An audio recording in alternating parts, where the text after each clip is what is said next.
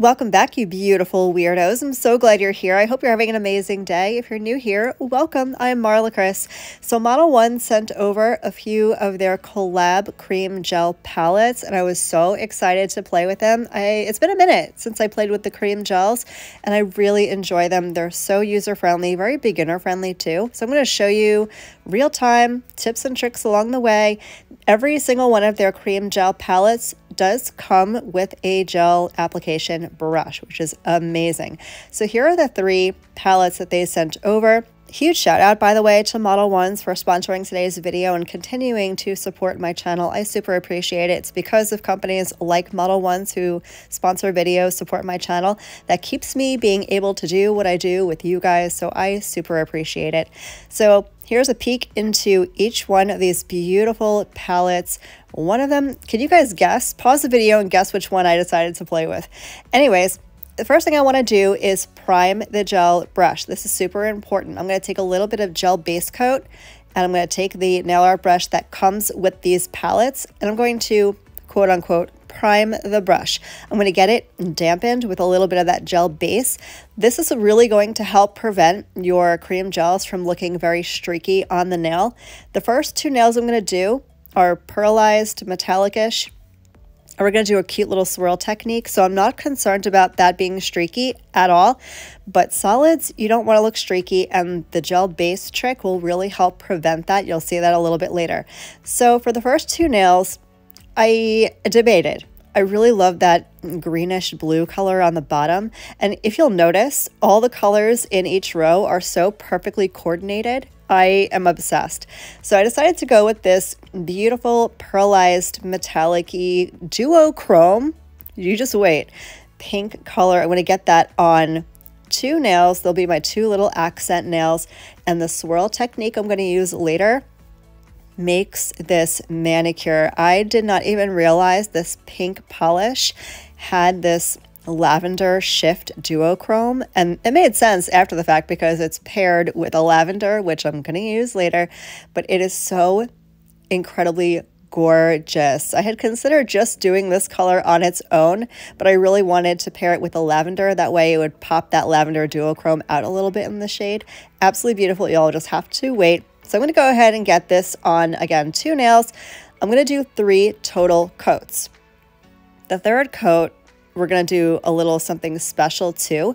So I wanted some base layers. That way when I do the little swirly technique, there's still some opaque background to it. They're not completely opaque. They're a little bit sheer, but I think that's the point of this particular color. So once I have it on the nails, I'm going to go ahead and give it a 30-second cure. These cure just like regular gel polishes do. So 30 seconds and they're good to go. I'm going to do my 2nd coat, same exact way I did the 1st coat, cure that for another 30 seconds. And when I come back, we'll do the 3rd coat and I'll show you how to swirl these and get these looking gorgeous.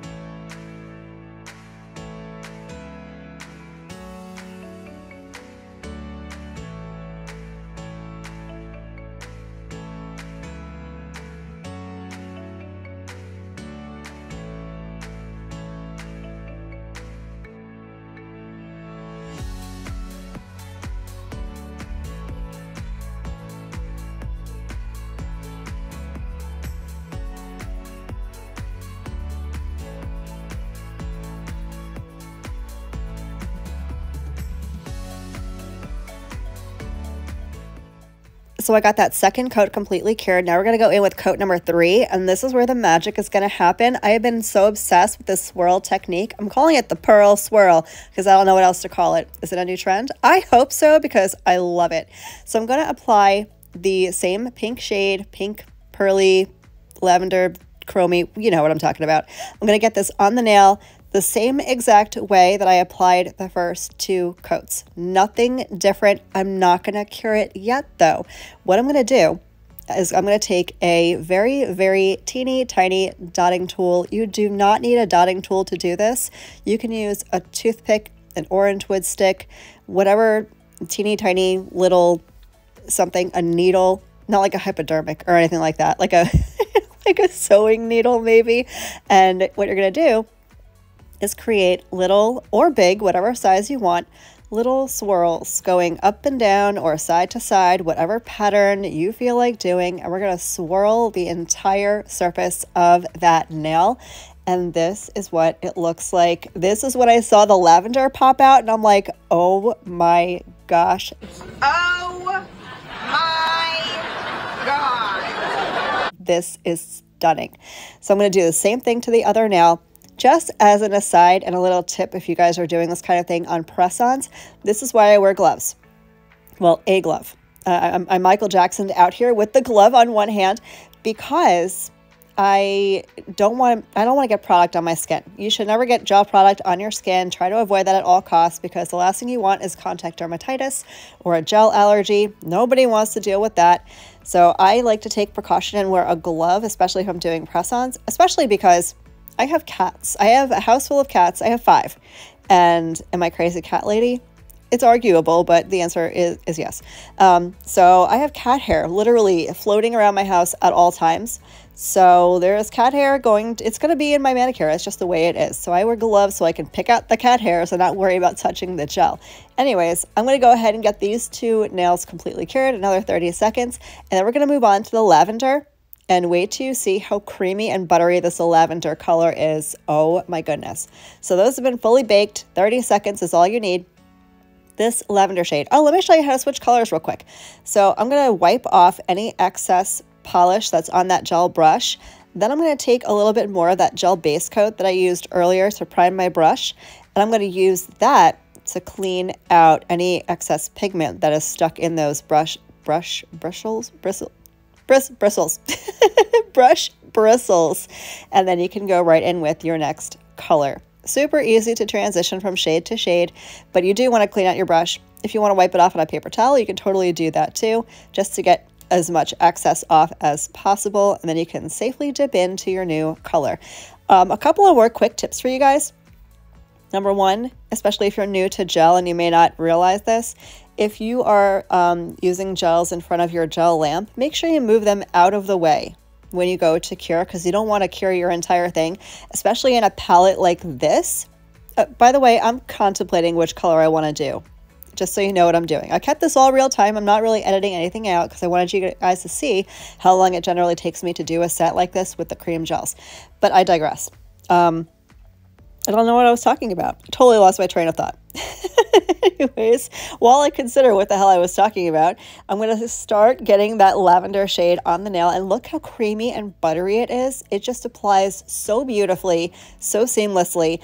And a lot of that is in part of the fact that I primed that brush with a gel base. It really helps prevent any streaking. If you've tried cream gel or pudding gel in the past and you've noticed it just applies so streaky, try priming your brush. It makes a world of difference. And this color is so pigmented and beautiful. I'm only going to do 2 coats of it because I didn't need to do any more coats of it. Got my train of thought back. Okay, so with a palette like this, it's not like gel polish in a bottle where you can put your brush in the bottle, close your lid, and it's safe. This palette is going to cure if you leave it out in front of your gel lamp, so you're going to want to shut the lid, put it to the side, that way you don't cure the whole thing all together. So I'm going to go ahead and finish up the second nail, get them cured. I'm going to do 1 more full coat, and then all we have to do is top coat.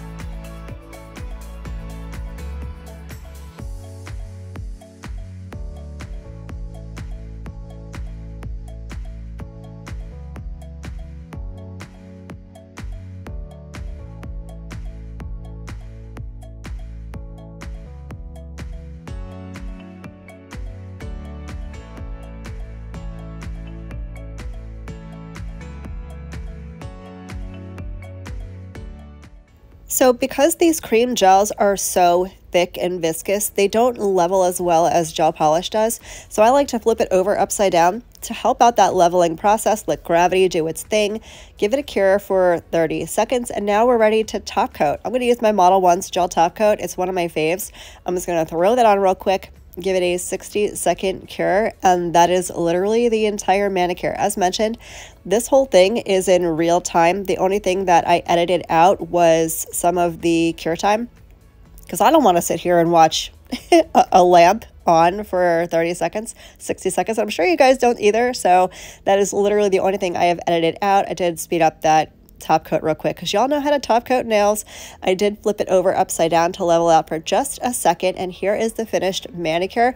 I could not wait to get these on my nails. So without further ado, here is the set completely installed. I'm literally obsessed. This is giving me total Barbie vibes. I don't know why, but for me, it's screaming Barbie. I hope you guys liked the video. Thanks again to Modelones for sponsoring the video. Thank you guys for spending some of your day with me today. I hope the rest of your day is as beautiful as you are, and I will catch you in the next one. Love you. Bye.